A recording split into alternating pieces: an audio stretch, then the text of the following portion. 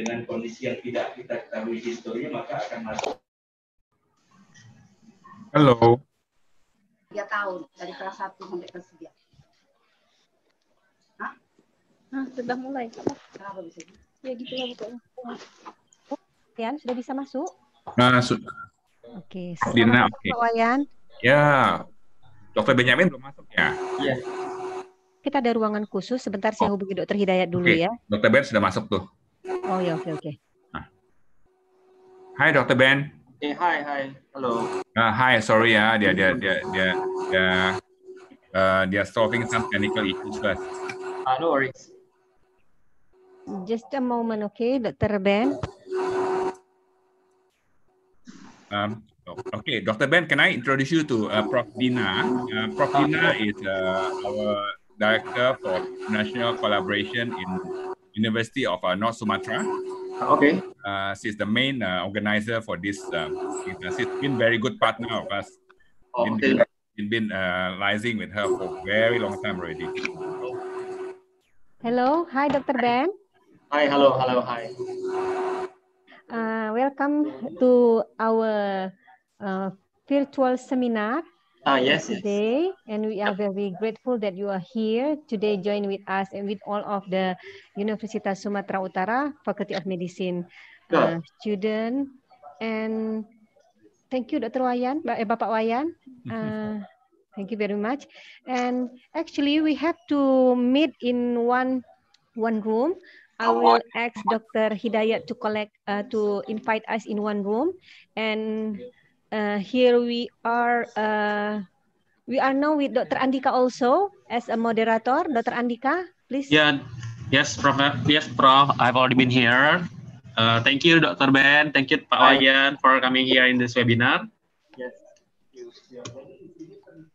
Hi, Dr. Andika. Okay. Just a moment, Dr. Ben and Bapak Wayan. Is there anything you want to brief Dr. Ben first before we start? Yes. But just a moment. I will ask Dr. Hidayat first to invite us in one room. Just a moment, please. I see. Okay.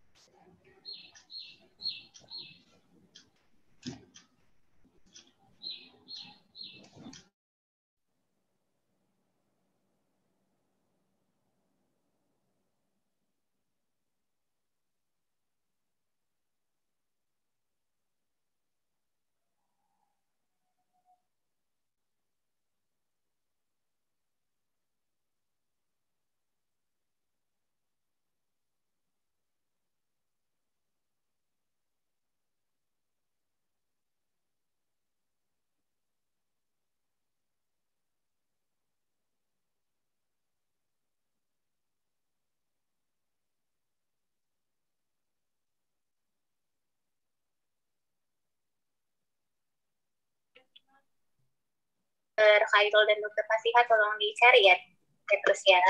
Baik, dokter.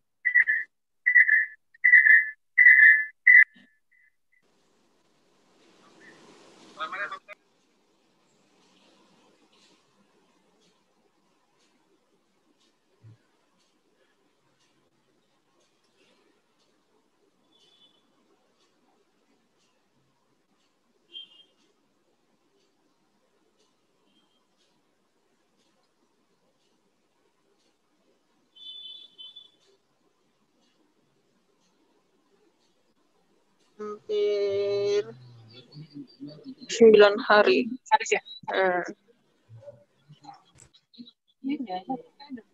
Kedua.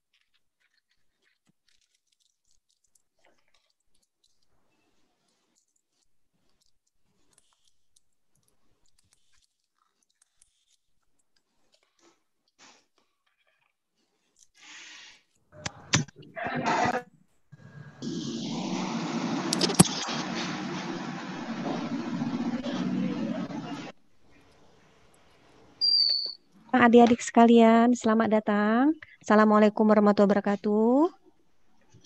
Waalaikumsalam warahmatullahi wabarakatuh.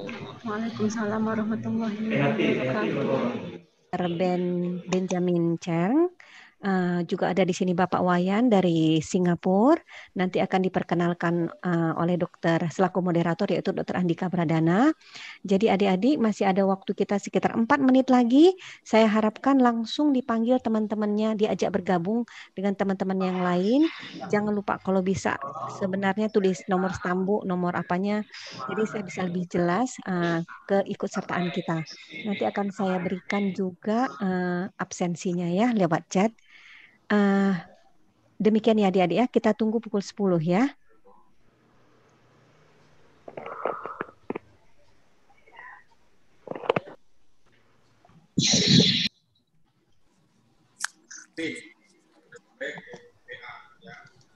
Kita sudah baca, saya sudah baca, tapi saya sebelum masuk ke substansi satu persatu. Hai Prof. Aldi. Selamat pagi Pak Wayan, apa kabar?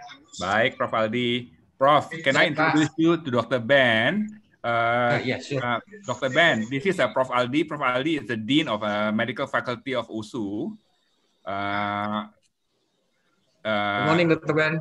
Good morning, Prof. Good morning. Hi. It's nice to meet you. It's an honor for us to have you giving lecture. Oh, thanks for inviting me. Yes. Thank you very much. Thank you, Pak Wayan. Thank you, Pak Dr. Aldi. Prof. Sehat, Pak Wayan. Baik-baik saja, Prof. Udah lama kita nggak ketemu ya Pak ya. Iya, Prof. Baik-baik saja? Ya, baik-baik. Medannya nggak baik Pak Yan. Bang, Medannya merah membara Pak Yan. Iya, saya dengar begitu ya. Cuman ya Iya. kita pelan-pelan lah, Prof. Ya mungkin sedikit-sedikit apa yang mesti diperbaiki, apa yang mesti dijalankan. Iya, mudah-mudahan Pak. Ya. Prof. Aldi mungkin sudah Ya. bergabung di sini. Apakah nanti sekalian kok nggak Prof. Aldi biar sekalian membuka aja bagaimana Bang? Atau gimana? Kita Terserah jam Prof 10 Dina. insya Allah cepat nanti. Iya, terserah Prof Dina. Saya sambil saya pakai 2 laptop Pak Yan. Minta tolong Prof Dina tadi awalnya karena sedang ada rapat senat akademik. Iya. Oke, Dari pukul Bang. 9 tadi saya mengikuti rapat senat. Oh. Cuma udah disetujui pembukaan SP2 penyakit dalam kita. Nah, jadi udah udah bisa meninggalkan, beralih sedikit perhatian. Tadi saya harus mengawal itu Pak. Oh iya. Kita ajukan pembukaan program studi baru. Jadi begitu disetujui kan itu harus saya kawal. Makanya saya minta Prof Dina yang buka dulu.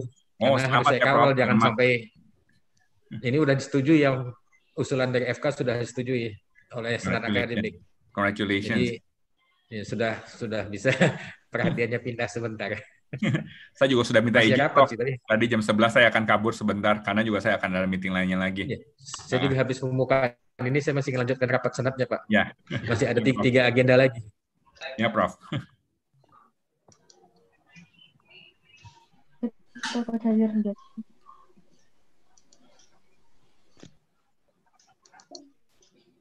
Udah apa? Udah kangen ke Melbourne Pak Wayan? Melbourne? Iya. Iya Prof, kapan datang lagi? Kita mau ke Melbourne lagi. Bisa. Kan nggak bisa. Kalau bisa kami udah datang. Iya, belum boleh ya, masih belum buka. Belum boleh. Kalau masuk Singapura kena isolasi kami 2 minggu. Pulang-pulang. Prof datang kemari rencananya 1 bulan Prof. 2 minggu isolasi, 2 minggu lagi kita ke Melbourne. Iya. Tapi saya tetap kontak Dr. Elaine kok. Iya, Prof, bagus ya. By email ya.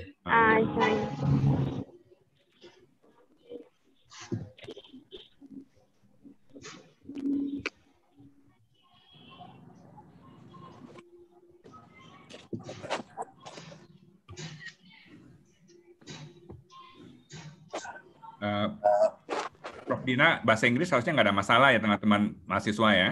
Nggak ada masalah Pak, insya Allah nggak ada masalah. Mereka juga kadang-kadang diajari juga pakai presentasi bahasa Inggris. Ini campur antara mahasiswa sarjana kedokteran, jadi yang undergraduate, kemudian yang pendidikan profesi Pak, yang dokter, yang koas, dan yang sedang ambil spesialis. Ya. Dr. Ben, I don't think English will be the problem. They are quite good. Okay. All right. That's great. Dr. Ben, our students can understand you. Okay. That's great. That's great. Well, I think. Okay. Mungkin buat yang peserta tolong di mute dulu semua mikrofonnya, atau host bisa di mute dulu biar nanti kalau Dr. Ben bicara tidak ada suara yang masuk mengganggunya dari hostnya. Baik, terima kasih Prof. Mohon izin kepada seluruh partisipan yang hadir dalam Zoom meeting kita kali ini. Kami mohonkan dengan sangat hormat untuk memute terlebih dahulu mikrofonnya agar proses pelaksanaan webinar dapat berjalan dengan lancar. Sekali lagi kami informasikan kepada seluruh hadirin yang baru bergabung mungkin agar memute mikrofonnya supaya suaranya dapat terdengar dengan baik dan kita dapat mengikuti webinar ini dengan lancar.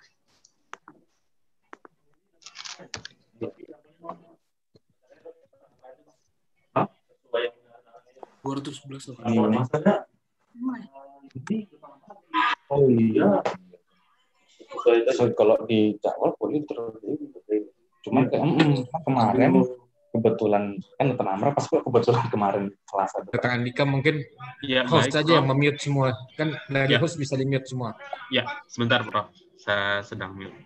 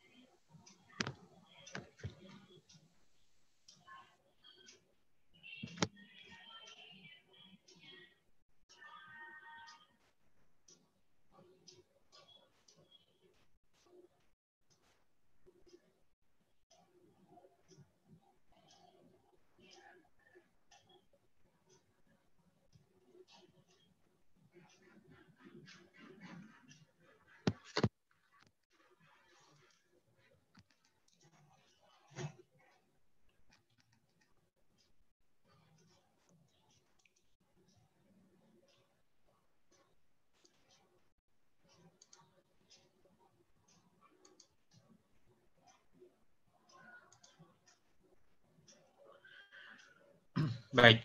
Assalamualaikum warahmatullahi wabarakatuh. Selamat pagi dan salam sejahtera bagi kita semua. Good morning to each and every single one of us. Pertama-tama, marilah kita panjatkan puji dan syukur kehadirat Allah Subhanahu wa Ta'ala yang telah memberikan nikmat kepada kita semua, nikmat kesehatan yang begitu besar bagi kita semua, sehingga di masa pandemi COVID-19 ini kita masih diberikan kesehatan dan dapat beraktivitas seperti biasa di masa adaptasi kebiasaan baru ini. Pertama-tama saya ucapkan selamat datang kepada seluruh hadirin yang telah berpartisipasi dalam acara webinar Zoom meeting kita pada hari ini. Yang saya hormati Bapak Dekan Fakultas Kedokteran Universitas Sumatera Utara, Bapak Profesor Dr. Aldi Rambe, spesialis saraf konsultan. Yang saya hormati juga pada Wakil Dekan 3 Fakultas Kedokteran Universitas Sumatera Utara, Profesor Dr. Dina Kemalasari, spesialis gizi klinik. Kemudian yang saya hormati adalah perwakilan dari Singapura Sing Health adalah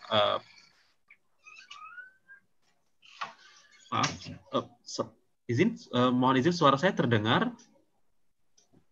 Terdengar, Andika. Ya baik, terima kasih. Mohon izin Prof, tadi ada masalah. Tidak perlu apa-apa kan? Buku bawa itu. Ya, baik. Mohon izin, maaf tadi ada sedikit masalah gangguan pada audio. Selamat datang juga kami ucapkan kepada pembicara kita pada hari ini yang telah bergabung bersama kita, yaitu Dr. Benjamin Cheng. Welcome, Dr. Benjamin, to our webinar today. We are very pleased to have you to join us in our webinar. We are really looking forward to have some information from you about the updates in Singapore, lessons learned from Singapore that can be applied in Indonesia. Hopefully that this can be a very good information for us to apply in Indonesia, Dr. Ben. Baik, pertama-tama kita akan mendengarkan terlebih dahulu kata sambutan dari Bapak Dekan Fakultas Kedokteran Universitas Sumatera Utara. Sebelum kita memulai webinar kita pada hari ini, kami mohon izin kepada Bapak Profesor Dr. Aldi Rambe, spesialis saraf konsultan. Kami persilakan waktu dan tempat. Silakan, Prof. Terima kasih, Dr. Andika.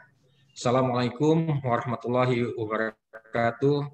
Selamat pagi. Good morning, all of you. Pertama-tama, mari kita panjatkan puji dan syukur kehadirat Allah yang Maha Kuasa, karena pagi ini kita masih memperoleh nikmat sehat untuk mengikuti acara webinar yang diadakan oleh Fakultas Kedokteran USU bekerjasama dengan Sing Health. Yang saya hormati Profesor Dina Kemalasari, Dr. Andika, to our distinguished speaker, Dr. Benjamin Cheng, and Mr. Wainsai from Sing Health.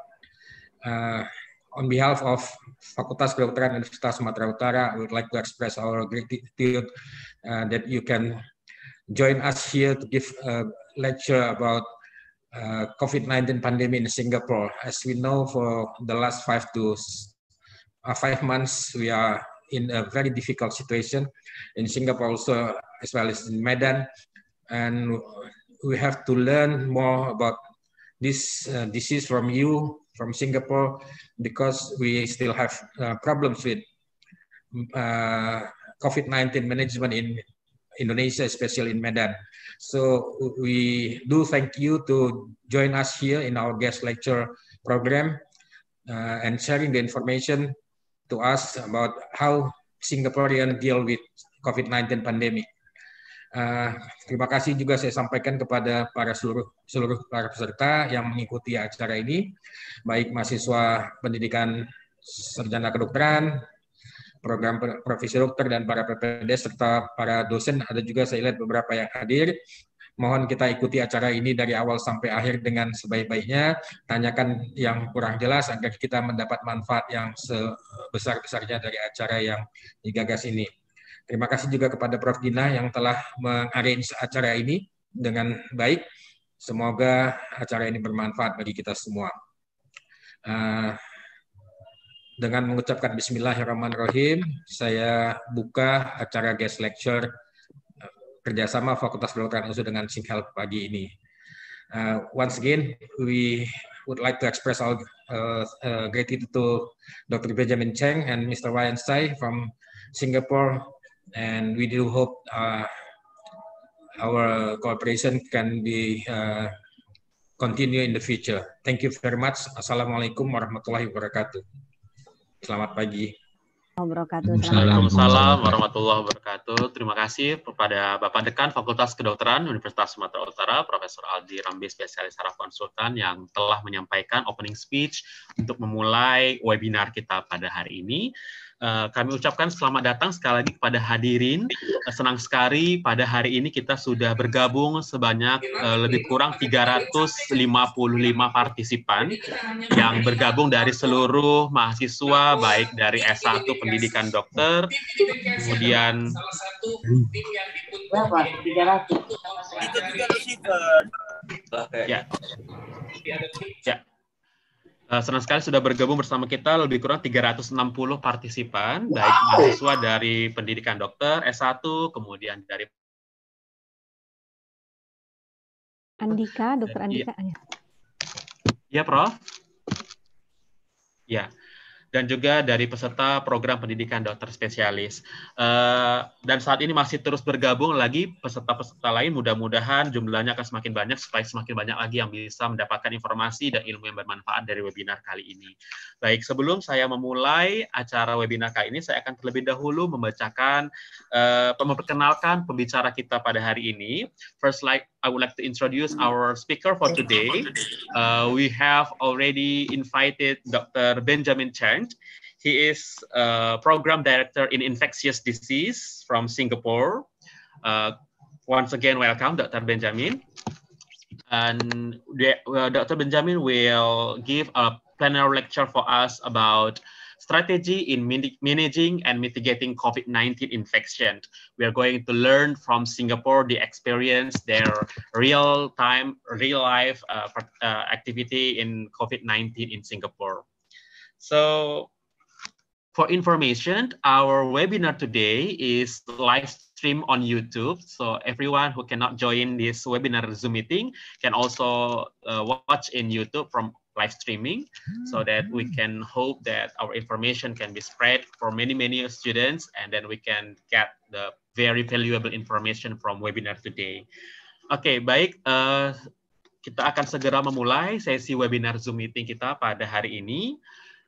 Kurang lebih webinar Zoom meeting kita untuk presentasi dari Dr. Benjamin Cheng akan berlangsung selama kurang lebih 30 menit, dan selanjutnya kita akan mengadakan sesi Q&A, question and answer, kepada peserta webinar yang ingin bertanya, dapat langsung bertanya melalui via chat di aplikasi Zoom ini, kemudian nanti akan diutarakan pada saat sesi question and answer agar dapat menghemat waktu dan mengefisienkan acara.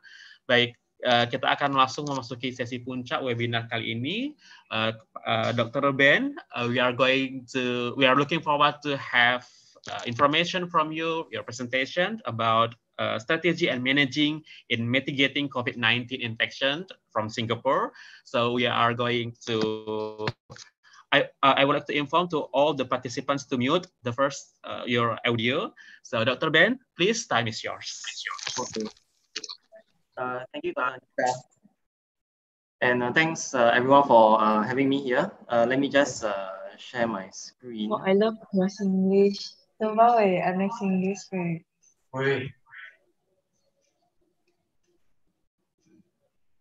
Okay, I hope you can see my screen right now. Yes, okay, we can already see the screen. Thank you, Dr. Ben. So, so thanks for the kind introduction. I'm Dr. Benjamin from the Department of Infectious Disease in Singapore General Hospital. And I thought that actually I would modify the title of talk a little bit. And it is still going to be talking about how to mitigate the impact of COVID-19. But the perspective is coming from my perspective, which is actually essentially a doctor who's working in Singapore General Hospital and in the Department of Infectious Diseases. So before we go into that, perhaps let's just summarize what some of the important points that we know so far about COVID-19. So the agent or the infectious agent is SARS coronavirus 2. And the main transmission is via droplet as well as through close contact. There have been concerns as well as reports indicating the possibility of airborne transmission, as well as transmission via fomites, but the majority of transmission still happens mainly via droplet and contact. And the incubation period is an average of 5 to 6 days, although it can stretch up to even 2 weeks. And even longer incubation periods have been reported, but those cases are uncommon. What is also known about this condition is that pre-symptomatic transmission is possible, meaning that people who are infected are able to transmit COVID-19 to other people even before they themselves develop symptoms of COVID-19. And it's estimated that the duration of pre-symptomatic transmission is between 2 to 3 days. It is also widely known that asymptomatic transmission occurs. So people who are infected with COVID-19 but do not exhibit symptoms are equally infectious. We also know that, fortunately, the majority of people who contract COVID-19 develop asymptomatic or mild illness. So that is about 80%. Unfortunately, 20% do develop moderate to severe illness. They may develop pneumonia, they may require oxygen. And out of the 20%, 5% will require some form of ICU care, requiring intubation and mechanical ventilation. And to date, when I checked the WHO website last night, there were already more than 21 million confirmed cases in the world and over 770,000 deaths globally. And these numbers, as you know, continue to rise day by day. So perhaps to be a bit more clear about my perspective, I need to tell you a little bit more about myself. So I actually am from Malaysia, and I came over to Singapore to study medicine in the National University of Singapore in year 2000. And I graduated in 2005. And I started my housemanship or my training years in Singapore General Hospital.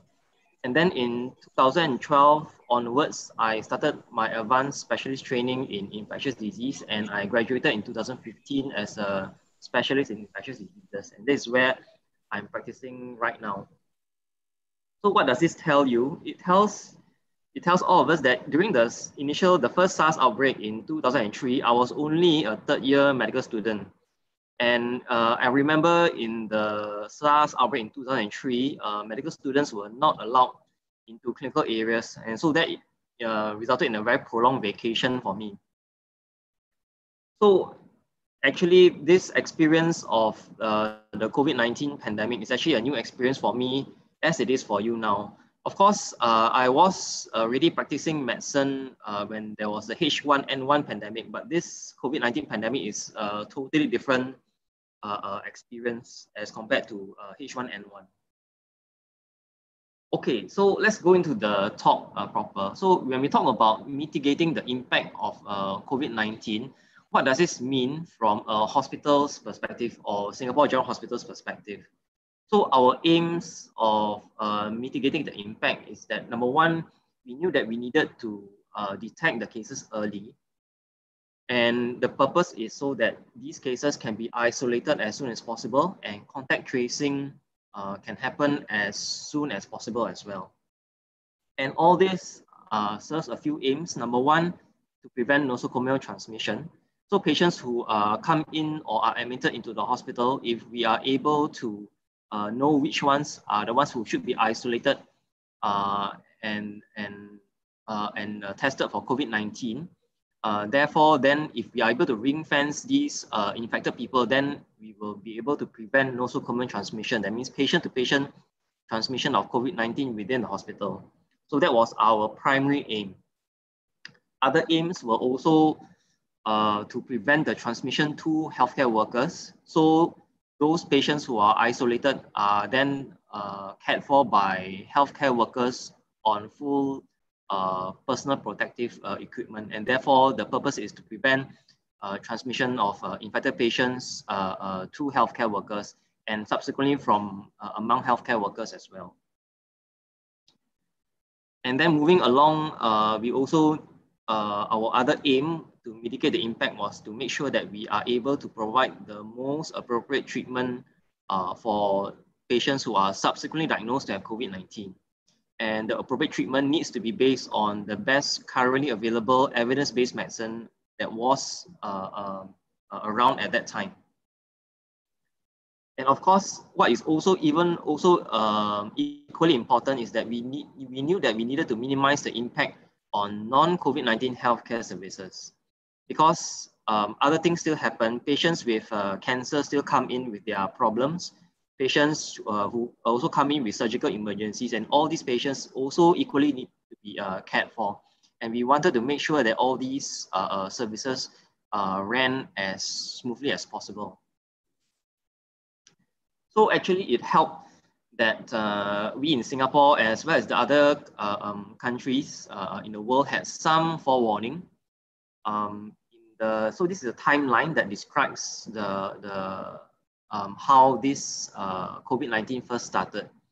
On the 8th of December in 2019, there was the first case that was reported.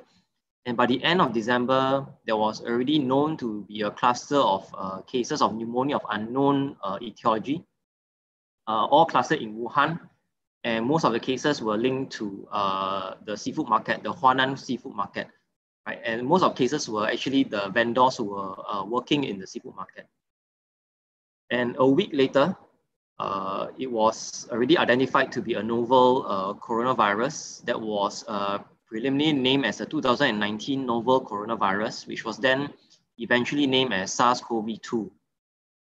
Then about 5 days later, and in the following 2 to 3 weeks, actually the other countries started reporting their own first imported cases. So Thailand, Japan, South Korea, and all the way up to US. So during this period, in the early period of January, we already knew that we had to start our preparations, because it was only a matter of time that an imported case would come. So the preparations that were done were mainly the formation of a task force or a command center. In our hospital, it's called the EPR, or the Emergency Preparedness and Response. This kind of structure was already actually in place even before this, because we had the hospital had experience in dealing with SARS. It dealt with H1N1, and also when there were also outbreaks globally, for example, the Ebola outbreak and all that, all these made us cognizant of this, and we knew that we needed to have some sort of task force that we would be able to quickly put up as and when is needed. So the command center or the task force is the major group of people that would then coordinate the fight against pandemics, against infectious diseases, right? In this case, it was formed to fight COVID-19. So as of any infectious disease, isolation ward became a very important place. So our isolation ward had to be prepared, and we needed to step up the training of both the nurses as well as the doctors. So in SGH, there we do have one main isolation ward. It's called Ward 68, where it consists of mainly single rooms, negative pressure with anti rooms, as well as positive pressure rooms as well. And besides that, we knew that we also had to start stockpiling personal protective equipment. And also another part of the preparation that was very, very important is to get a validated molecular test ready, so that we had to be ready with these diagnostic tests as soon as a case presents to us. And also the last point is to create the case definition of suspect cases. What is the definition that we will use to define a suspect case? Because these case definitions then need to be forwarded to the frontline people, especially, for example, physicians who work in the emergency department, because we knew that these are the front lines that would most likely encounter the first case of COVID-19. So this is the first case of COVID that we had this is the first, suspect definition, first case suspect definition that came up with. and this is was used nationally, so used throughout Singapore. So during the early days of outbreak, where all the cases were all linked to Wuhan, so therefore the link to Wuhan was the main epidemiological criteria.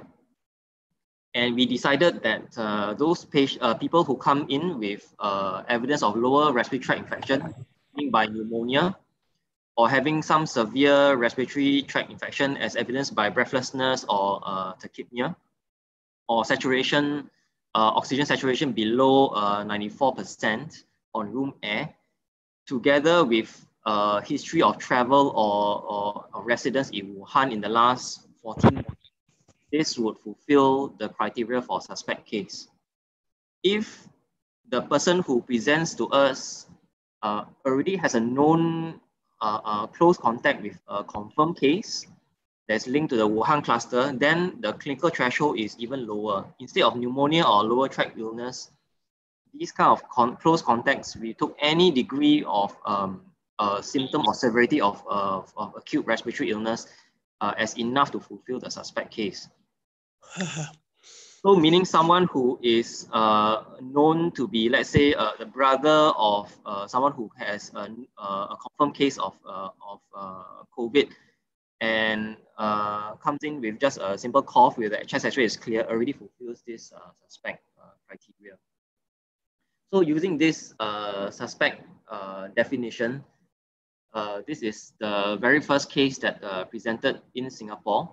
And this patient presented to our emergency department in SGH. And he's a 66-year-old Chinese male. He is a tourist from Wuhan, and he came into Singapore on the 20th of January. The very following day, he developed a fever as well as a cough. He had no known prior exposure to the known cases at that time in Wuhan. And as you can see, his X-ray shows bilateral infiltrates, more obvious on the right as well. So which already fulfilled the definition of pneumonia and someone of being a resident of Wuhan. On his initial laboratory testing, his flu blood count was normal. His C-reactive protein was elevated at 91, and his procalcitonin reading was 0.08. Indicative of an infective process, but not a bacterial process. So that made a viral illness even more suspicious. So this patient was actually accompanied by his whole family on a Chinese New Year vacation. So very common nowadays for people from mainland China during their long period of Chinese New Year to actually go overseas for vacation. And unfortunately, this was the very first time that this index case was actually overseas. It was actually his first holiday abroad, unfortunately. He was admitted together with his son, who was also found to be infected. The wife of the son, as well as the children, meaning the patient's grandchildren, were also found to be infected. During that time of diagnosis, they already crossed the border into Malaysia, and they were hospitalized in Malaysia. So this whole family, unfortunately, were like separated, and they were isolated in different countries. For this patient, in that case, he required supplemental oxygen, intranasal oxygen up to 4 liters a minute. As you can see, his X-ray eventually also progressed. It got worse. And because of this, the clinical people on the ground decided to start him on Kaletra, or ritonavir, lopinavir. So Kaletra, to those who may not know, is HIV medication. It's a protease inhibitor. And it has been used experimentally as well as in case series and case reports on patients who had SARS. And so it was extrapolated to this condition, right? So as you recognize, this was very early on in the course of outbreak where treatment modalities and antivirals were not known. So we were, limited to extrapolating from the previous experience from treating patients with SARS in 2003. So fortunately, this patient recovered. I can see his X-ray closer towards the end of his inpatient stay was much clearer. He was eventually weaned off oxygen. He didn't have, unfortunately, quite prolonged viral shedding, and therefore he had to spend almost 1 month in our isolation facility until he could be cleared of COVID-19. So back to case definitions. Case definitions is actually very, very important. It is important to be used to identify potential suspects. It's also important to know that in such cases, case definitions needs to evolve fast, needs to adapt fast with the changing local as well as international epidemiology. It needs to keep track of the recent findings, scientific findings in terms of how long is the incubation period, what kind of symptoms do these patients present. And therefore, in our hospital, we had to certainly keep up with the national definitions as provided and decided upon nationally by the Ministry of Health of Singapore. But in addition to this, what did SGH do? It always tried to add on a buffer zone. A buffer zone meaning that we wanted to catch, we wanted to lower the threshold for this case definition to catch more people. Of course, what is the cost of doing this? The cost of doing this means that you have more suspect cases and therefore you have more people whom you needed to consider to be isolated. And this will then increase the workload as well as the stress level for patients, for people who are working in the isolation ward.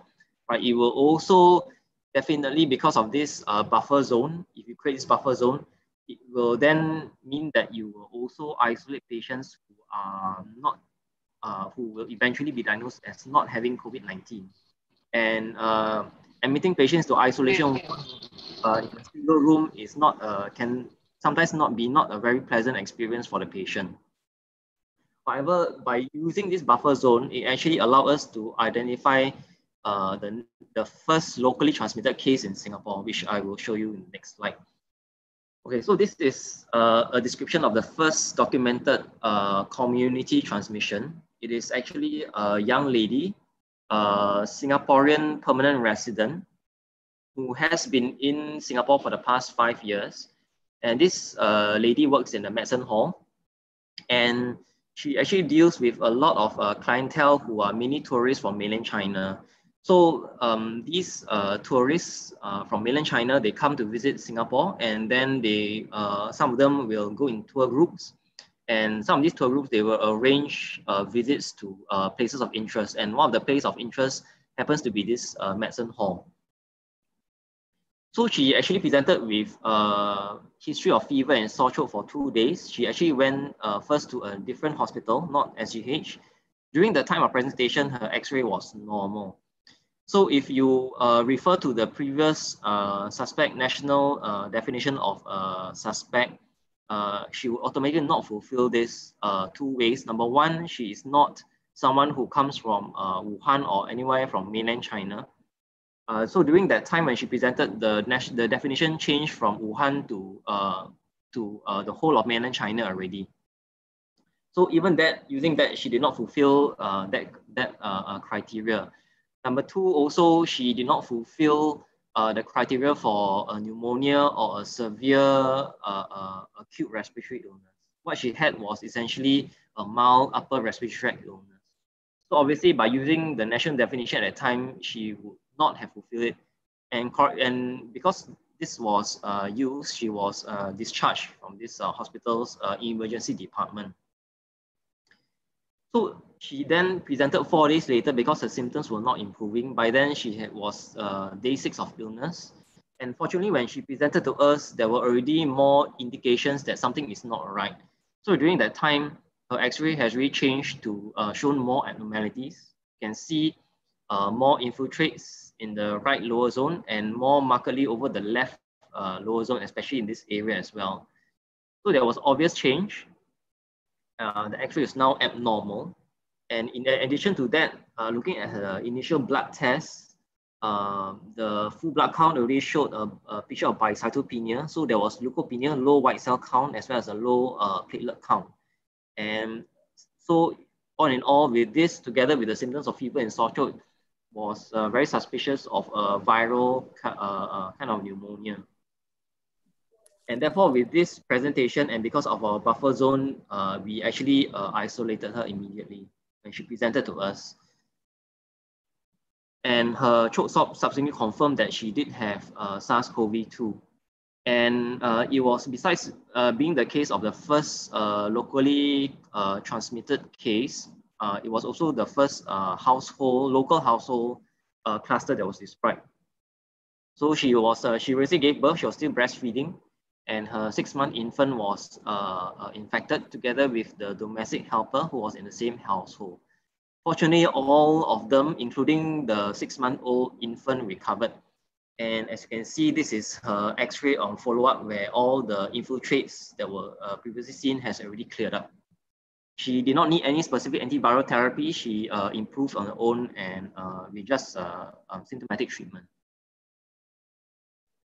So when this case was discovered, then this case then led to the change in the national definition to include those with close contact with people from mainland China. So case definitions and identifying suspects are very important. And besides having, you need to keep pace with the changing epidemiology and developments of the outbreak. So along the way, in this course of outbreak, this case definition has been revised many, many times, taking into account new discoveries as well as new information about the disease. So some examples that I can tell you is that the case definition also recognized eventually this clinical symptom of anosmia, a loss of the sense of smell, as an important clinical symptom. So when we saw most of these patients, they started complaining to us that they just totally lost the sense of smell, and we found it in more and more people, and as you know, this has been again described very well in the literature as well. And eventually this was included as part of our clinical symptoms that may define a potential suspect. Other examples, we knew that we had to take into account the list of active clusters in Singapore. So it was a dynamic list that changes according to the information. So some clusters or active clusters that were identified are some clusters, whereas other religious sites as well. Another big cluster was the Mustafa cluster. So Mustafa is a shopping mall, a very popular shopping mall in Singapore that is open 24 hours. So this was another active cluster that was quite big at one point in time. So our case definitions will include these active clusters, and if anyone presented and were found to be or were noted to be in this cluster within the past 2 weeks, will be automatically be a suspect. Other definitions will include taking into account particular risk groups. So in the first, when the first early days of outbreak, the main risk group was actually mainland China tourists. Then after that, when there was community transmission, then the suspect criteria was widened to include frontline staff. So these are staff who deals with tourists. So the people who are working in the tourism sector, in the hospitality sector, were the ones that we wanted to clarify as suspects. Then after that, when COVID-19 spread to the whole world, returning travelers also became a risk for people with at risk of COVID-19. Together with returning travelers, foreign expatriates who return from their place or from their country of birth back to Singapore to work were also at risk. And finally, I think you will probably have read this in the media and the news, our major outbreak from foreign workers living in dormitories in cramped living conditions. And right as of date, the majority of our cases are still foreign workers who were living in dormitories.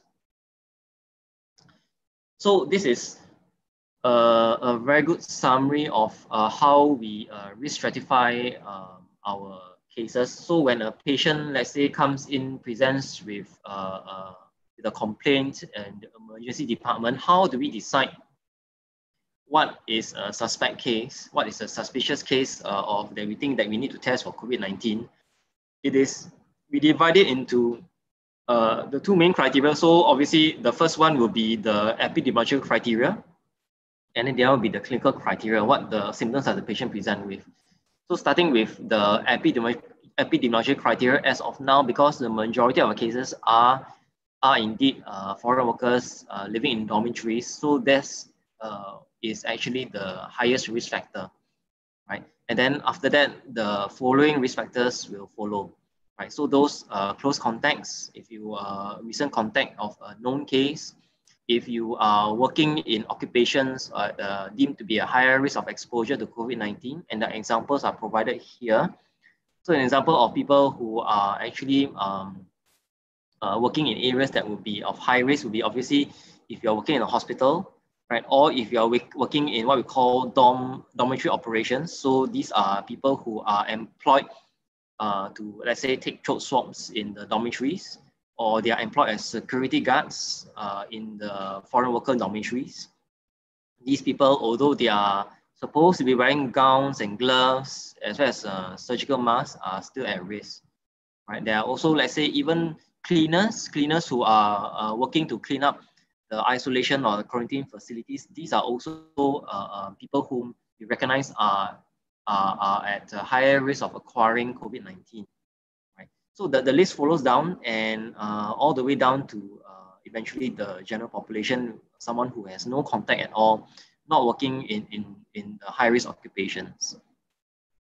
Right, so this is the epidemiological risk. And as of now, although the majority of cases are still foreign workers in dormitories, we know that we are seeing more and more cases of people who are returning from overseas. So these are our overseas returnees. We are getting more and more of these imported cases. People who are coming back from places like India, from Philippines, who are testing positive. So this, if we see this triangle, perhaps this this current risk factor of being travel abroad may actually go up one step higher now. Then moving on to the clinical criteria, you can see that obviously someone who presents with viral pneumonia will be at the highest suspicion for COVID-19. And then after that, then the other clinical features will follow. And you can see, for example, the loss of the sense of smell or anosmia quite high on the list as well. Okay, so the lessons that were learned in terms of case definitions, number one, it needs to be very, very specific. It needs to be very, very clear, because when you define, when you draw up case definitions for suspects, these case definitions will then be interpreted by the frontline staff, the doctor who is working in the emergency department seeing the patient for the first time, or the general practitioner in his own clinic, right, who is seeing a case from the community for the first time.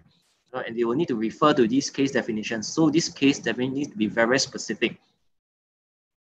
And the second point, as I've shown you, is that it needs to be very dynamic. You need the case definitions to be to keep up with the latest epidemiological findings, both internationally and locally. And if practical, as you can see, what we did in SGH, we tried to add a buffer zone, right?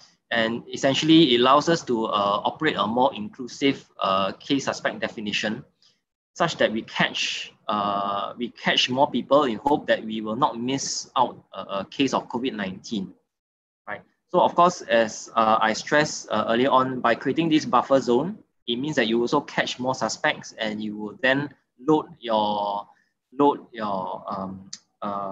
patients into the isolation ward, and that will then come with other costs as well. So we need to be able to balance this as much as possible. So moving away from case definitions, we come to diagnostics. The main tool to diagnose COVID-19 comes from using RT-PCR, so reverse transcriptase PCR method. So we knew that to have this working test, it needs to be of good sensitivity as well as specificity. Even more important is that it needs to have a rapid turnaround time, because a test that comes in 2 to 3 days later is not going to be very useful. So diagnostics allow us to identify case in a timely manner. So if it is positive, then you are able to put up the appropriate isolation precautions as well as manage the patient clinically. And if you can confirm a case to be negative, then that case will then continue to receive the appropriate medical care. So this is the first in-house molecular PCR test that our own lab developed. It was based on a modified protocol from WHO. There are two genes that will be tested. The first one will be the E gene of the virus, and then it is used a different target, the RDRP, or in the open reading frame 1 as a confirmatory test. So the E gene is actually present in both SARS and SARS-CoV-2, and it's used like a screening test to look for COVID. And then once it's positive, then the test will then look for the RDRP gene that will then differentiate SARS-CoV-2 from, for example, SARS. Now, after that, then the lab then evolved to bring in commercial systems. So it decided to then, after a while, bring in the Roche Cobas system, which allowed it to increase the output of tests, the number of tests that could be done. So again, all these molecular tests mainly operate on the same principle. It will usually have two targets. In this case, for this particular test, it will target the open reading frame 1A as well as the E gene regions. It's a very low detection limit, meaning that it's quite sensitive. It can detect up to 22 copies of the virus per mil. And it has also no cross-reactivity with other important coronaviruses, for example, MERS or the other human coronaviruses.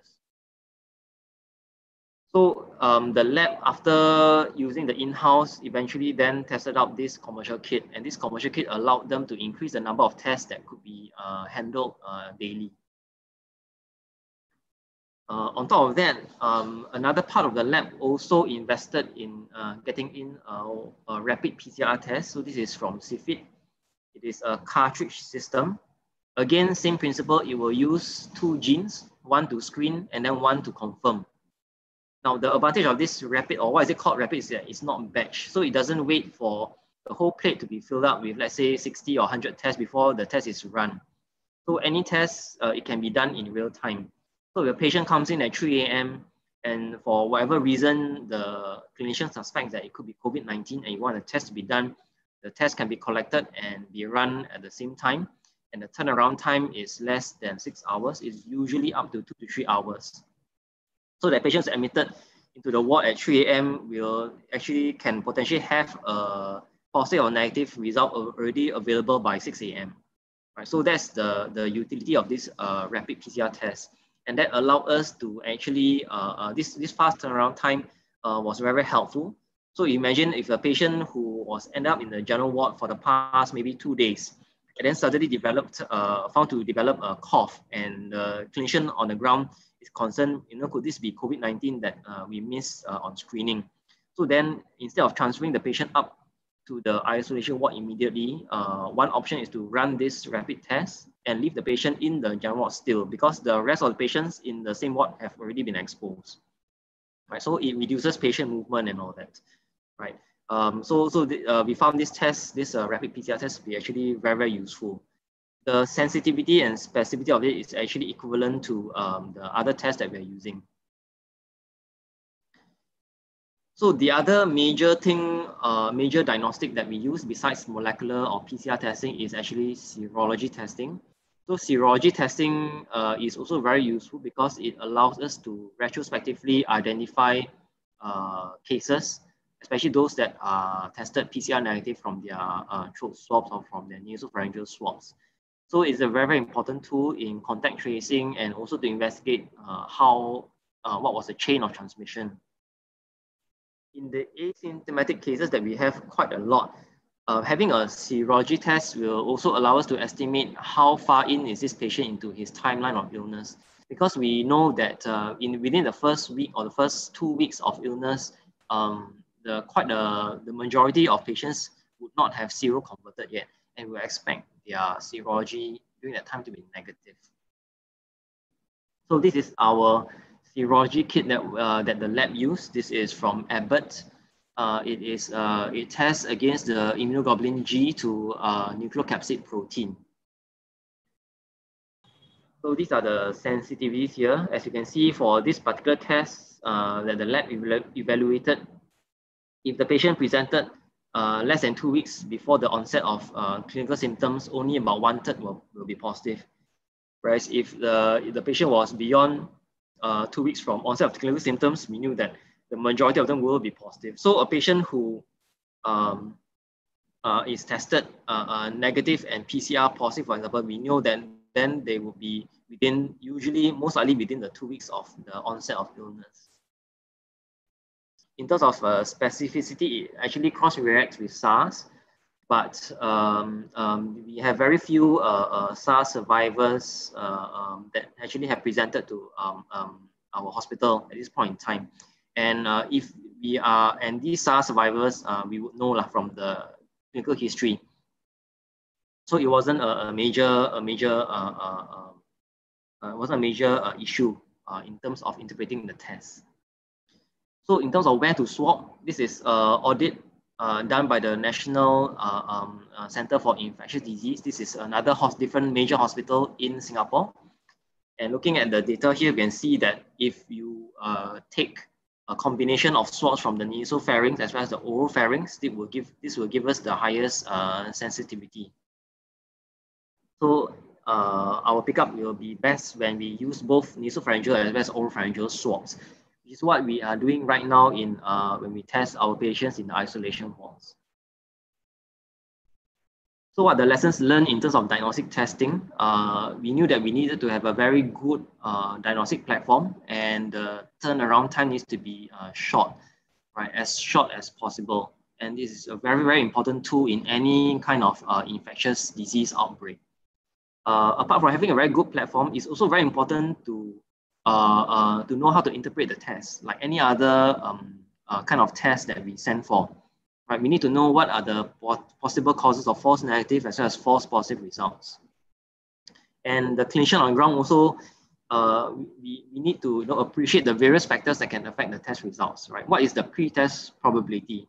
So if we send a swab for a foreign worker who stays in a dormitory coming in with fever and cough, the pre-test probability is going to be very, very high in Singapore, right? As opposed to a patient who is, for example, homebound, who has lung cancer and comes in with a chronic cough, right, and X-ray abnormalities with no contact, with no known contact to any known cases of COVID-19, the pre-test probability in that case would probably be quite low. So pre-test probability is going to be a very important clinical kind of factor that we want to factor in. So if that foreign worker that I mentioned previously tested negative in the first PCR test, we will definitely not de-isolate the patient first. In fact, we will be repeating the test 24 hours later. We will also be considering whether we should be doing serology, right? However, if this negative test was on the patient with lung cancer that I mentioned earlier, then we know because the pre-test probability is going to be very low, then you'll be more assured that after if you do the second test, if it's negative, you are ready to de-isolate the patient. You also need to clarify where was the site of sampling, because we know the site of sampling can actually affect the sensitivity and how the sampling is done.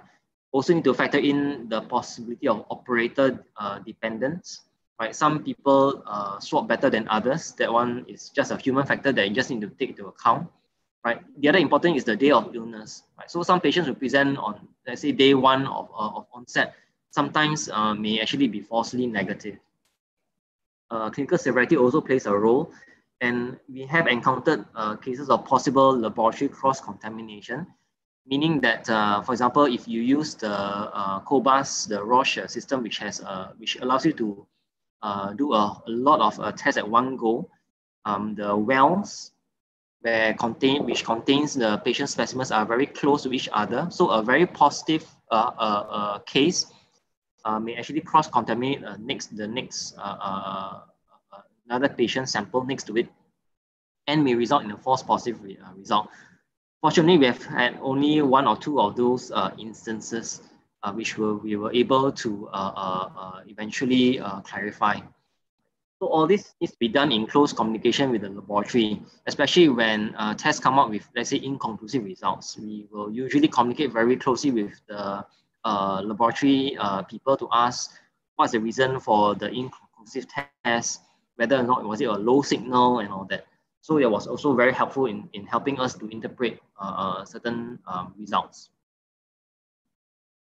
Moving along to clinical management of COVID-19, as we know, 80% are fortunately asymptomatic to mild, and these patients actually end up only receiving symptomatic treatment, but up to 20% can experience moderate to severe illness.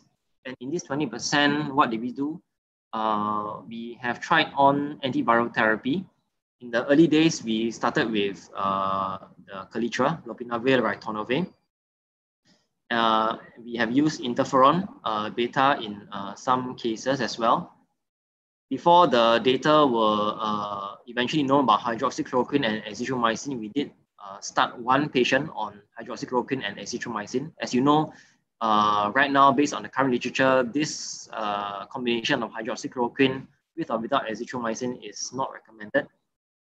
We also participated in trials to use remdesivir, another antiviral agent.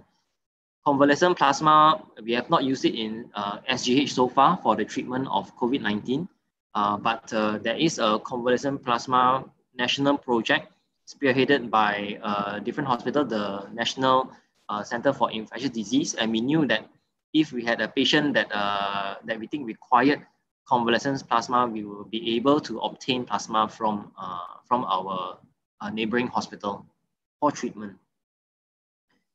We also have to work very, very closely with our respiratory and critical care colleagues.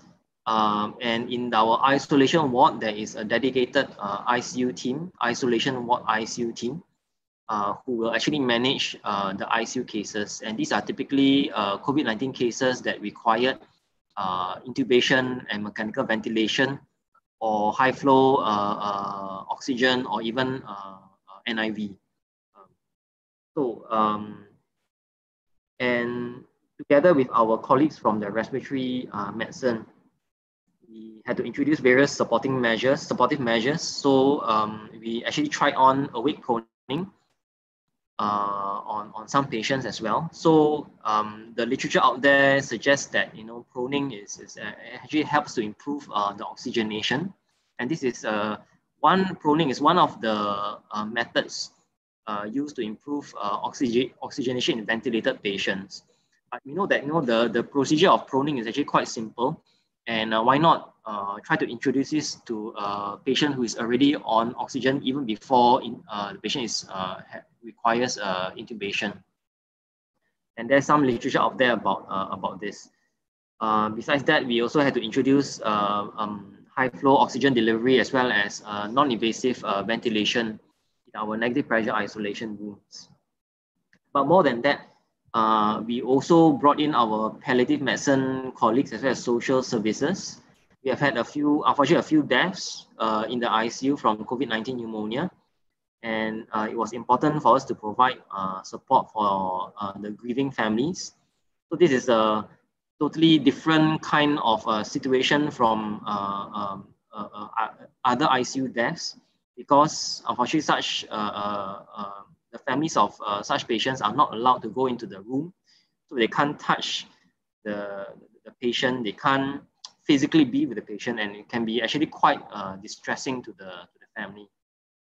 So we needed our palliative colleagues as well as our social workers to help to support these grieving families. We also needed to provide psychosocial support for the non-residents. As you know, our majority of our cases are actually foreign workers, and their families are all not around. So a lot of them do have a lot of psychosocial issues as well. And because of this, we had to use a lot of technology such as video conferencing, WhatsApp, even FaceTime, to allow patients to connect with their loved ones. And another important part of clinical management was also our rehab colleagues. So our rehab colleagues were very important in returning deconditioned, recovered ICU patients back to their baseline. And we also saw that we had to deal with a lot of other different after effects of COVID-19. So, I mean, the more direct one would be patients who have prolonged intubation, eventually requiring tracheostomy. So we needed help from our ENT, ear, nose, throat colleagues to operate and perform tracheostomies. We realized that quite a number of patients actually presented with myocardial infarction or even myocarditis, and that's where our cardiovascular colleagues had to come in. Again, a number of patients came in with ischemic strokes. One was severe enough to require posterior craniotomy, decompression craniotomy because of cerebellar ischemic strokes. Had some patients coming in with a Guillain-Barré-like syndrome, a demyelinating polyneuropathy. And we had quite a handful of patients coming in presenting with Bell's palsy as well. So again, then from there, our neurology colleagues had to come in to help manage such patients. I remember one case of a young gentleman, confirmed case of COVID-19, who then was found to have subacute thyroiditis or any other etiology. And we eventually attributed the cause of the thyroiditis to COVID-19.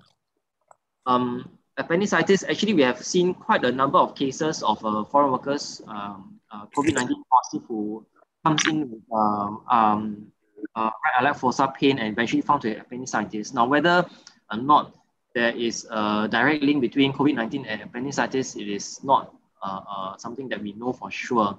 But it's just that we have seen quite a bit of cases of appendicitis in COVID-19 patients for whatever reason.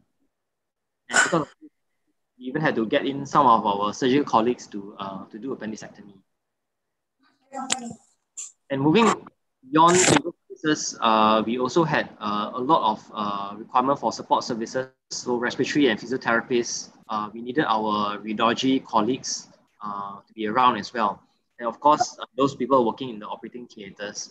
So this, a lot of our services and our different departments were split into dedicated isolation, on what you call dirty teams. There were dedicated scan rooms as well as operating theaters just to serve the suspect as well as confirm COVID-19 cases. And that led to specific patient transfer protocols. Right, so these are some examples of some checklists that we needed to come up with in terms of transport. When we wanted to transfer, let's say, a patient confirmed case of COVID-19 intubated who needed, for example, a CT scan. Right, so we need to figure out how to transport such positive cases to the CT scan room, which is quite a hassle actually. So we even had to have different protocols for transfers, right? What to do, what is the route, which lift to take, how is the lift to be cleaned. We needed security to actually cordon off the area to make sure that, let's say, visitors as well as other clean patients do not come into contact when the transfer is in process. So, what are the lessons learned in terms of clinical management? We needed to appreciate the wide spectrum of the illness, right? The clinical severity as well as the different kind of disease presentations. It was during this time that I really appreciated the need for well-designed clinical trials, because this is among the first time that we were dealing with something that we never knew. It was a completely novel disease, and we were at quite a loss actually what to give to a very sick patient with COVID-19, apart from just very good supportive care, very good ICU care, right? We felt that our hands were tied, right? We didn't have any antivirals or good drugs to give, right? It's very different from treating bacterial infection with antibiotics. And we realized that we really appreciated the efforts that we needed to collaborate within the different specialties, right? From rehab medicine to the ICU specialists to the respiratory physicians. Another important part is actually the reorganization of areas. So, for example, the emergency department, we had to have a fever screening area. Actually, there was already a fever zone already earmarked for this, but when COVID-19 came, the fever screening area was upgraded to allow for isolation. Right? Because of outpatient services, there had to be visitor screening and as well as thermal scans. We knew that we needed to ramp up the isolation ward capacity, as well as prepare more ICU beds to anticipate a possible surge in in patients requiring ICU care. And besides providing the space for it, we also knew that we needed to provide enough manpower as well as equipment.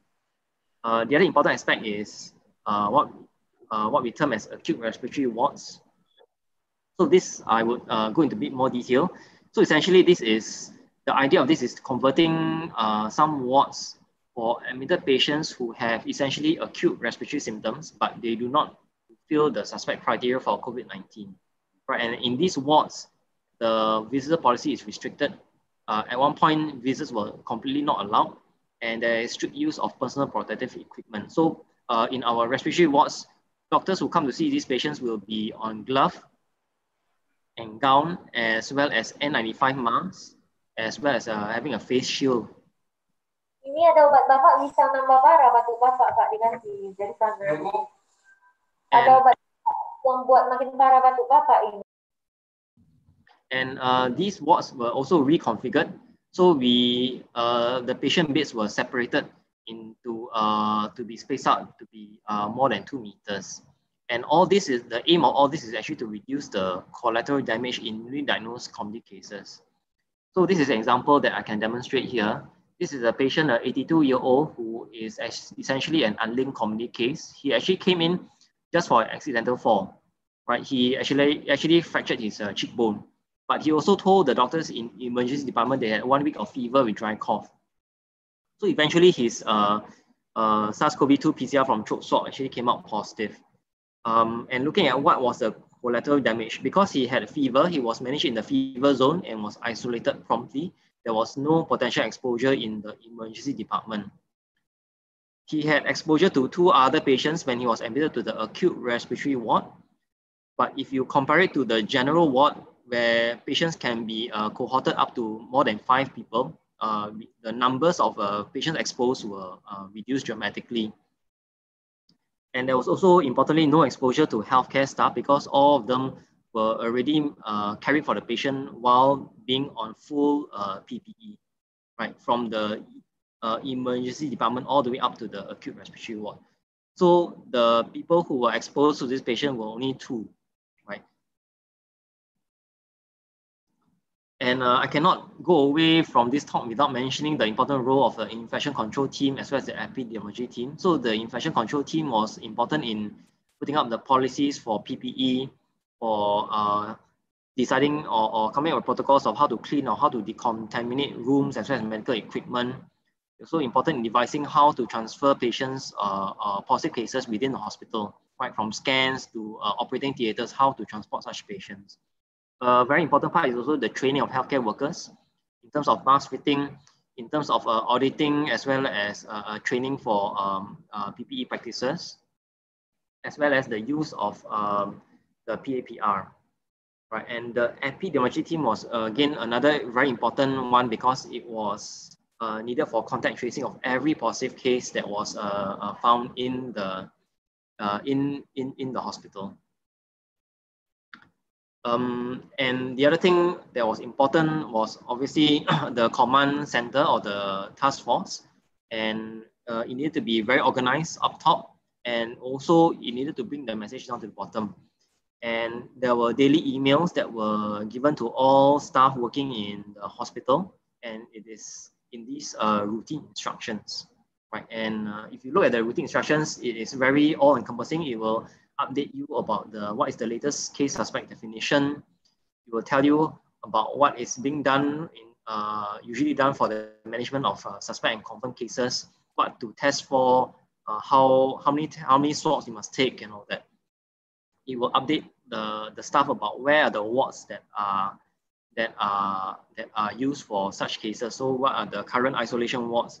Where are our current acute respiratory wards as well as inform the staff about the latest infection prevention control practices, right? And even also advising staff who are unwell where to go to about how about our the operating hours of the staff clinic and all that. So of course, no man is an island. So we are still operating in a country with other hospitals as well. And if we only control what we have, what we have in our hospital, we knew that the community outbreak will still continue. So we need to work very closely with the Ministry of Health as well as the other hospitals. And the Ministry of Health will then allocate positive cases or severely ill ICU cases to us, all in the name of load balancing. So we knew that we needed to share the load between our different hospitals as well. It also allowed us to have a multi-center participation in clinical studies. So, for example, we were involved in the remdesivir clinical trials, and we have used quite a number of patients on remdesivir as well. The outbreaks in the foreign worker dormitories really put our coordination into tests. We had to mobilize various mobile medical teams. So these are typically teams consisting of surgeons, because surgeons right now not much work to do because they have to cancel all of their electives. And so they were then mobilized out to as medical teams in the dormitories to do swabs, to attend to the foreign workers who come in with various clinical complaints. And we also had to receive direct transfers for inpatient admissions. Let's say if some of these people who are staying in dormitories or are positive are unwell enough to require admission. And once we sort them out, then we need to also coordinate the decanment to specific isolation recovery facilities. And nowadays, we are also receiving more and more transfers of overseas cases, be it COVID and non-COVID as well. So this is my summary slide as to what I've gone through. So again, case definition is important. And it needs to be as up-to-date as possible with what we know in terms of the disease epidemiology. Testing is also very important, and so far we are actually very fortunate to have good testing platforms. Clinically, we recognize the broad clinical spectrum. Patients can come in totally asymptomatic, or they come in with a totally unrelated illness, for example, a myocardial infarction, or even a stroke. Very important was the reorganizing of the wards, especially the acute respiratory wards, which helped us to actually diagnose several community-acquired COVID-19 cases and then reduce the potential nosocomial transmission. Infection control and EPI was the other one that I pointed out, and it was important to have a very good hospital leadership to actually lead the fight against COVID-19. And all this is actually part of our national effort to actually work against the transmission and spread of COVID-19. As of now, again, the majority of cases that are detected are still from foreign workers from dormitories. Thankfully, at this point in time, after what we call the circuit breaker or period or lockdown period, our community cases have been cut down to single digits for now, and we are hoping that the situation will stay the same for now. Okay, I'm the end of my talk. Any questions? Okay, thank you very much to Dr. Benjamin for the complete explanation about this topic. It is very interesting and very useful for us. I personally found several new information about COVID-19. There are many updates and many new information, particularly about the sequel of COVID-19. I personally do not know yet. About approximately 2 weeks ago, I also found a patient diagnosed with appendicitis, and then the swab is SARS-CoV-2 positive. So I just know this from this webinar that it is real. At first, I think that it is not connected each other, but it turns out that appendicitis could be the sequel of appendicitis. Appendicitis could be the sequel of SARS-CoV. Yeah, Dr. Ben. It's very informative, Dr. Ben. Last week, yeah, thank you. Found the patient with the appendicitis and the COVID-19 positive is trapped. And more, thank you for the. Yeah. Okay. Dr. Ben, we have already had several questions from the audience about this topic. I will read the questions from the audience. The first one is the question, Dr. Ben, from the resident of pulmonology department. He is asking about the asymptomatic case of COVID-19 patient. Is it as infectious as those who have symptoms?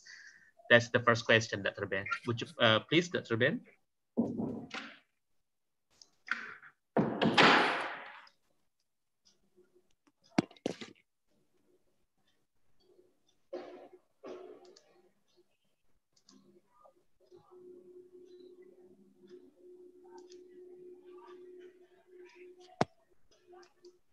sorry, I didn't realize I was muted. So yeah. I see that they are actually equally likely to be equally infectious because we find that the viral loads from the throat swabs are actually the same. So asymptomatic patients, their viral loads can be actually quite high, and therefore we believe that the risk of transmission is actually there. Okay, so it's just as infectious, right? Yeah. Yes. Okay, thank you, Dr. Ben, for the answer. And then we are going to the next question. The next question is about the mortality of patient with COVID-19, doctor. It is said in the literature that patient who has a higher probability to get mortality is those who are old age or having a comorbid like diabetes, hypertension, and others.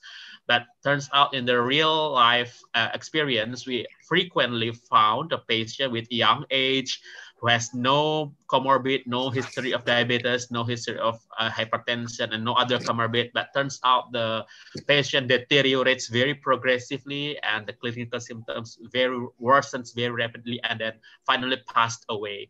Is there any specific explanation why can this patient fall into a very bad clinical symptoms and then finally passed away, although not having any comorbid, Dr. Ben? Yes, I agree that the majority of deaths are typically those who are older. So far, we have not seen, fortunately, have not seen relatively young case. But I think for the ones who are younger with no comorbidities, the issue of morbidity and mortality may be more related to the excessive hyperinflammatory response. So it's not just the direct the virus itself, but the patient's immune response that to the infection that is so overwhelming that results in organ failure. Okay, so it backs to the hyperinflammation reaction that from the patient himself, yeah. Right? Okay, yes. So a next question regarding this issue, Dr. Ben. So is it useful to consume drugs that can induce or boost our immune system? Is it having a good impact or turns out to bring negative impact and then brings out to the hyperinflammation phase, Dr. Ben? We have not really used any of such medications actually in terms of the immune system. Most of our treatment has been supportive. We have done some. We have actually tried things like remdesivir as well, but not immune boosters.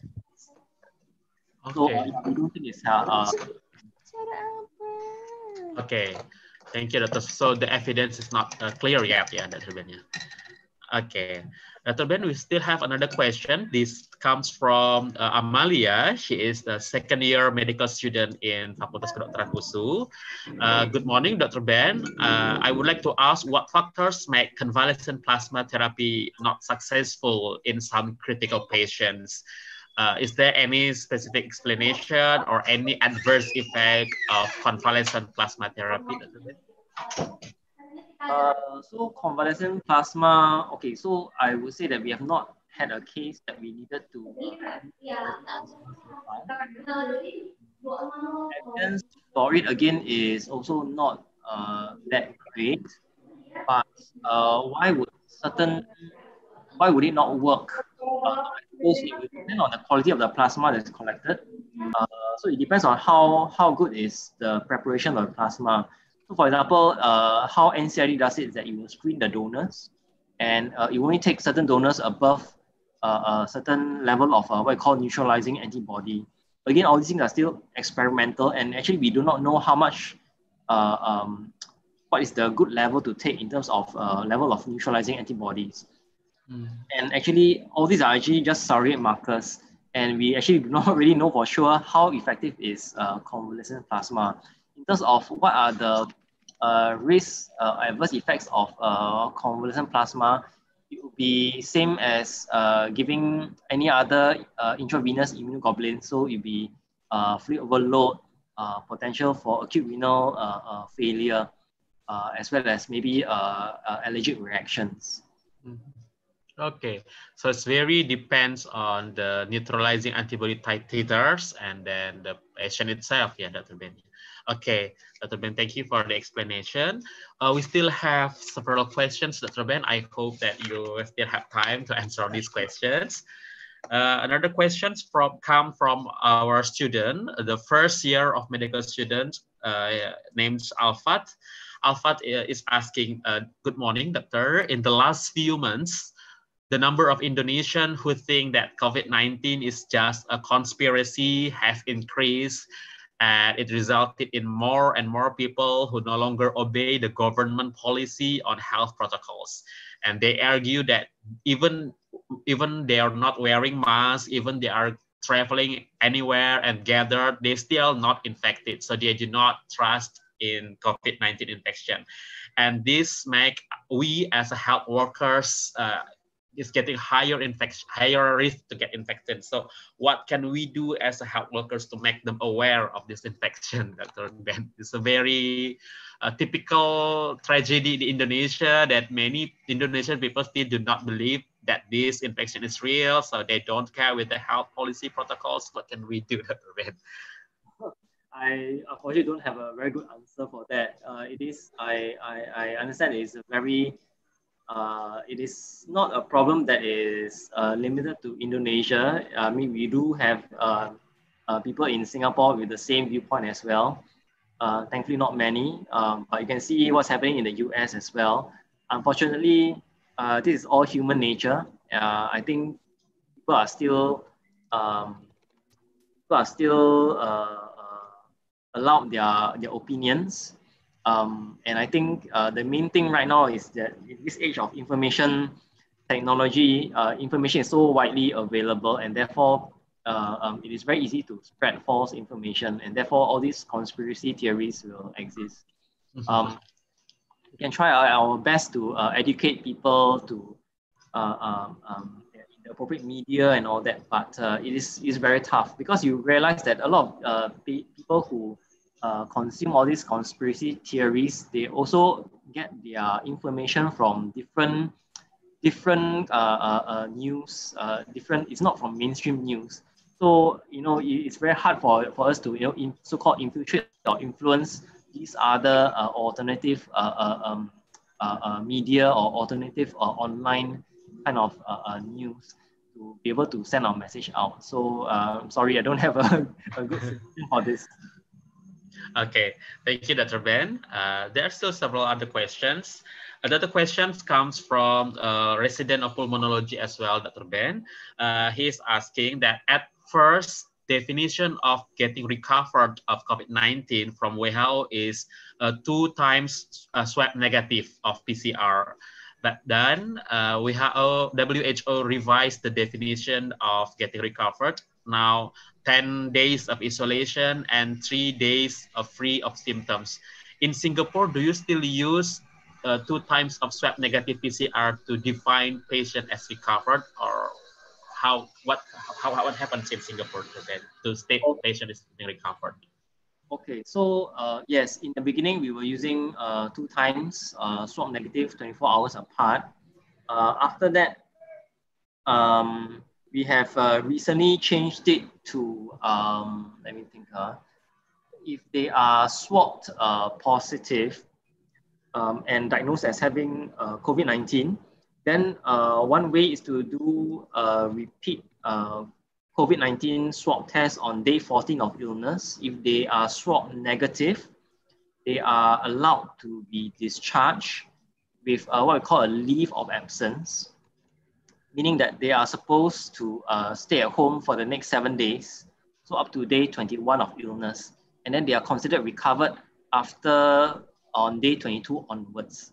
So for, let's say, a foreign worker staying in a dormitory, this means that these patients can be de-isolated after day 22 of illness. But the problem from all this approach is to identify what is the day of onset, because most of them are asymptomatic. And that's where we have used the serology test as as a rough marker. So if a patient who is serology IG positive for COVID, we take that test date as day 15 of his illness. So there are all these assumptions that we put in. Yeah, so we have sort of moved away from 2 times PCR negative as a marker of recovery. Okay. Thank you, Dr. Ben, for the explanation. Another question comes from our medical students. It is Arif Maulana from the first year of medical student. He is asking, good morning, Dr. Ben. Is there any similarity between SARS-CoV-1 and SARS-CoV-2? In the early case of pandemic SARS-CoV, we use the same treatment of SARS-CoV-1 and SARS-CoV-2, although they both have a different genomic, almost 30% difference of entire length genomic sequence. Is it possible using the same treatment of SARS-CoV-2 and SARS-CoV-1 to treat a patient, although they have a very high difference of genomic sequence, Dr. Ben? Yeah, I would say that right now the treatment of COVID-19 is very different from the previous SARS.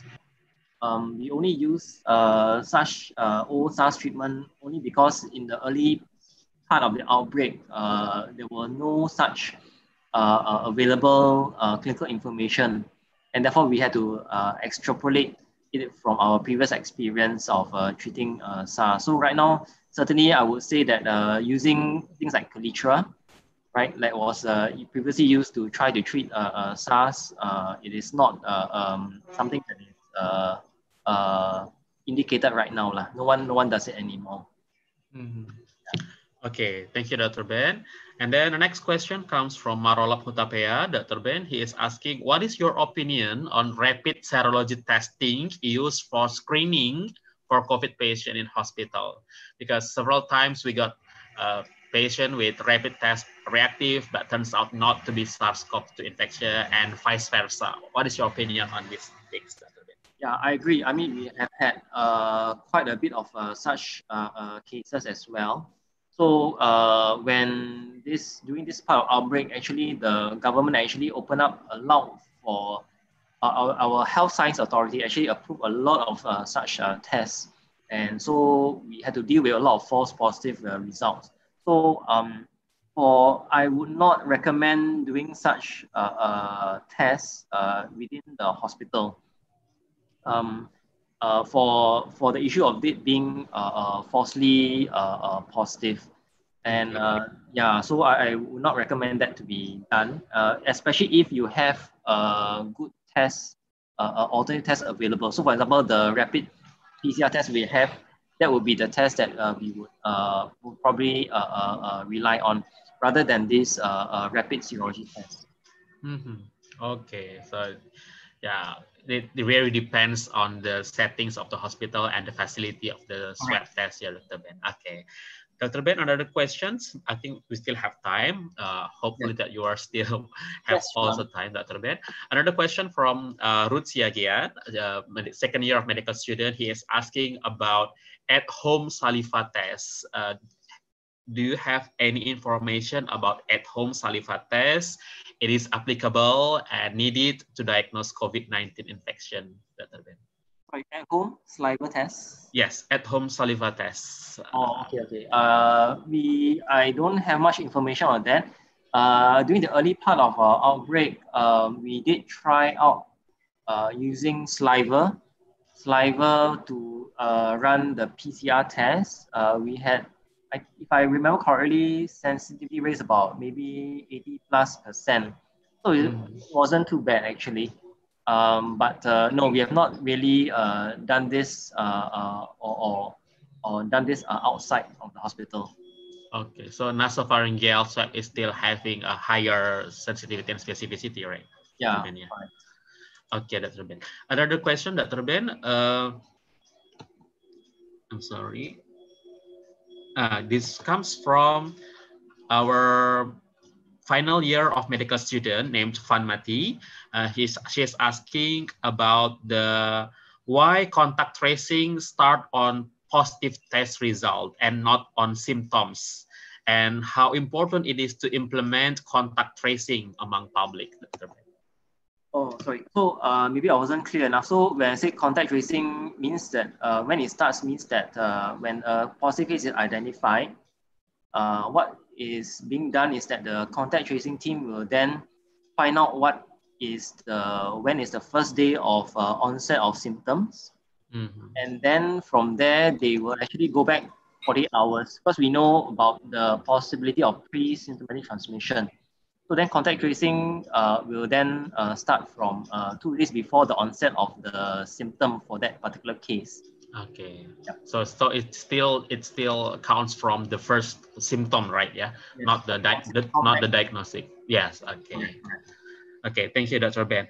Another questions, Dr. Ben, about the clinical presentation of COVID-19, Dr. Ben. Is there any specific strain or substrain of SARS-CoV-2 virus, Dr. Ben? Because some patient develops a very high or very bad clinical sign and symptom, but some other patient is asymptomatic. Is there any specific strain or substrain that can explain this phenomenon, Dr. Ben?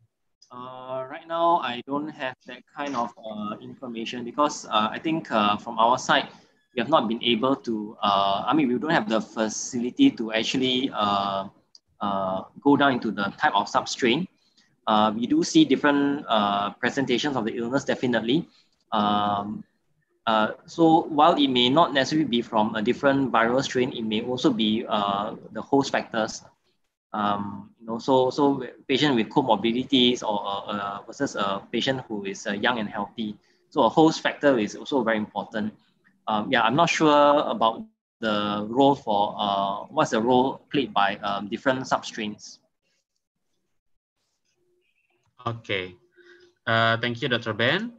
Another question, Dr. Ben, comes from Anwar. He is asking Dr. Ben about the COVID-19 infection status. Is there a window phase for the COVID-19 infection? I mean, when is the time to be the most at risk for transmitting COVID-19 of a patient? Is there a specific cycle threshold limit to determine if someone is still infectious and someone is not yet infectious, Dr. Ben?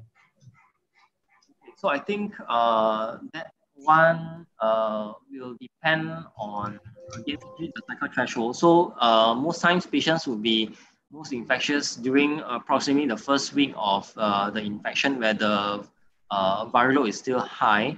In terms of what is the specific cycle threshold, if I remember correctly, the other hospitals in, let's say, NCRD have been able to show that if your cycle threshold is above 30, I think 30 or 30 odd, it will be, there is no culturable virus.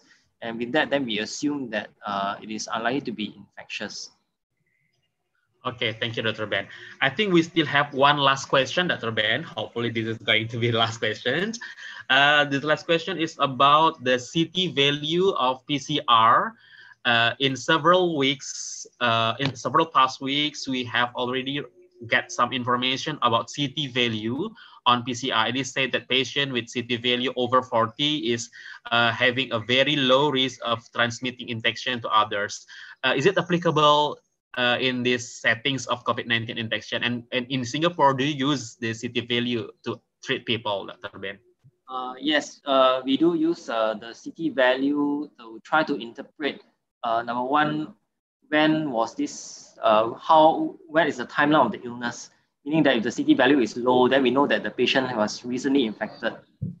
We also use the CT value to judge how infectious the patient is. I would say that for patients whose CT value is 40 and above, that is actually a very, very low viral load. And I will agree that this patient is likely to be non-infectious. Again, the CT value also depends on the sensitivity of the test. So different PCR platforms, the CT value may take different significance actually. Yeah, but certainly for a CT value of 40, which is very, very low, this patient is likely to be non-infectious. Okay. Okay. Thank you very much, Dr. Ben. I think we have already answered all the questions from the participants. Thank you very much for all the participants who has already attended this Zoom meeting and have already asked some questions. There are about 160 participants in our Zoom meeting today. I'm very happy that so many enthusiasm from the medical student, the staff of the Medical Faculty of University of Sumatera Utara in this Zoom meeting. And I hope that your information and your presentation will be very valuable for us to add our knowledge and to fight and against COVID-19 infection, Dr. Ben. Thank you very much, Dr. Ben. Okay. Before ending our Zoom meeting today, I would like to invite the representative from Sync Health, Mr. Wayan, to give some closing statement from this Zoom meeting today. To Mr. Wayan, Mr. Wayan, still here? Hello. Yeah, okay, Mr. Wayan, please, time is yours. Oke, hanya selamat siang teman-teman semuanya. Sangat senang sekali melihat the antusias dari teman-teman semuanya, pertanyaannya banyak dan bagus-bagus semuanya. Saya hanya ingin mengingatkan suatu hal ya. Banyak dari pengalaman saya setiap kali dokter-dokter dari luar negeri memberikan kayak semacam sharing, ada orang-orang yang berkata bahwa wah situasi kita sangat berbeda, jadi tidak applicable di apa yang diajarkan tidak applicable. Saya tidak sepenuhnya setuju dengan itu karena sering sekali apa yang kita lihat seharusnya adalah konsep-konsepnya dan prinsip-prinsip apa yang diajarkan. Situasinya sangat berbeda, tapi prinsipnya akan sama. Oke, pada contohnya tadi Dr. Ben dengar suara saya? Oke, mengatakan pentingnya mempunyai definisi yang tepat untuk COVID. Kasus-kasus COVID. Jadi ini sangat penting sekali. Tapi bagaimana caranya itu mesti disesuaikan dengan lokal, oke, dengan situasi lokal. Juga misalnya reorganization dari bangsal, dari sarana-sarana kesehatan itu penting dilaksanakan. Tapi cara kita di SGH mungkin berbeda dengan apa yang bisa dilakukan di Indonesia. Tapi prinsipnya akan sama. Karena reorganisasi itu sangat penting untuk membantu kita memanage kasus-kasus yang datang ke rumah sakit. Oke, hanya mau mengingatkan itu. Selain itu, saya tadi minta izin untuk promosi. Minggu depan kita akan ada webinar lagi mengenai liver transplant. Ada topik-topiknya yang spesifik berhubungan dengan COVID juga. Saya sangat welcome kalau misalnya teman-teman mahasiswa mau ikut mengikuti. Nah, saya share screen-nya ya. Bisa kelihatan? Ya, sudah terlihat Pak Wayan. Oke, ini bisa dicatat informasinya, daftarnya kemana. Jadi minggu depan tuh mengenai liver, minggu depannya lagi mengenai transplant dari stem cell. Oke, kita juga punya pembicara dari luar negeri juga, jadi kita bisa membandingkan bagaimana caranya transplant di negara-negara yang berbeda. Mungkin ini untuk teman-teman yang baru semester 1, semester 2 agak high level ya, tapi saya rasa sangat berguna sekali untuk setidak-tidaknya bisa menambah ilmu ya. Bisa dicatat itu kalau mau daftar tinggal daftar sendiri. Oke, ini semuanya gratis, tidak usah bayar. Oke? Baik, Dokter Pak Wayan. Terima kasih banyak Pak Wayan atas informasinya. Oke, ya terima kasih. Itu saja. Ya, baik. Terima kasih Pak Wayan atas informasinya. Tentu saja kita akan sebarkan juga informasi mengenai webinar tadi, Zoom meeting tadi yang akan membahas tentang liver transplant dan stem cell transplant. Mudah-mudahan akan bermanfaat juga bagi seluruh sivitas akademika di Fakultas Kedokteran Universitas Sumatera Utara. Baik, para hadirin yang saya hormati, kita sudah sampai di sesi akhir acara dari webinar Zoom meeting kita pada hari ini. Terima kasih sebesar-besarnya saya ucapkan kepada seluruh partisipan yang telah hadir mengikuti webinar ini dari awal sampai akhir. Terima kasih juga saya ucapkan kepada seluruh mahasiswa, kepada seluruh staf pengajar di Fakultas Kedokteran USU, kepada pimpinan pihak dekanat dari Fakultas Kedokteran USU yang telah banyak memfasilitasi terlaksananya kuliah tamu kita pada hari ini. Last but not least, I would like to thank very much to Dr. Benjamin, who has already explained very completely about this COVID-19 infection and has already updated our information about COVID-19 infection. Hopefully that your presentation can add some more information for us and can be applied in our daily basis. Thank you, Dr. Ben. So, dengan demikian berakhirlah sesi webinar kali ini. Atas nama Fakultas Kedokteran Universitas Sumatera Utara, saya menyampaikan mohon maaf jika di sana-sini masih terdapat kekurangan. Saya tutup sesi webinar Zoom meeting kita pada hari ini. Insya Allah kita akan bertemu pada webinar Zoom meeting yang akan datang dengan topik-topik yang selanjutnya akan diinformasikan.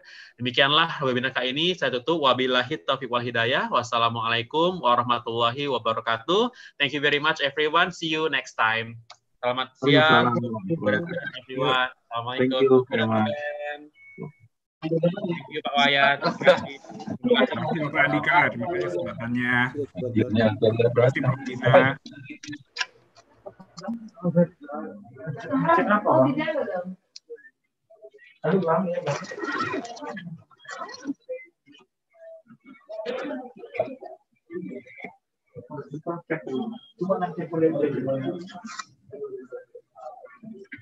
Ngomong. Kajian aku ada bawah? Udah ya? Masuk lagi? Masuk lagi? Kali itu terus. Gimana tuh aku sih?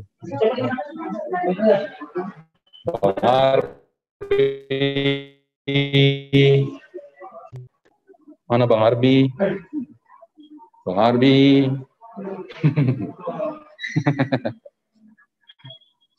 Ada yang kurang lagi Bang? Punya lagi Bang?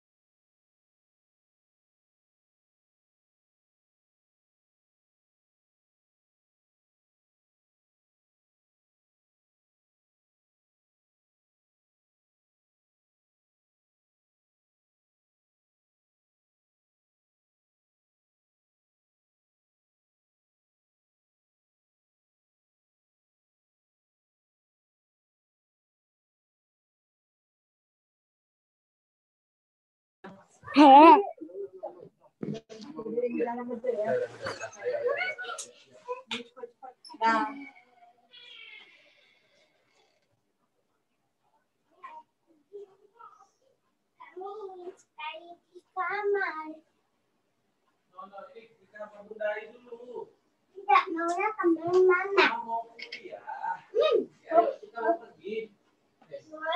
Makanya ayo kita mau pergi. Ayo sama ayo. Aku. Ada pergi apa? Masak apel. Oh iya.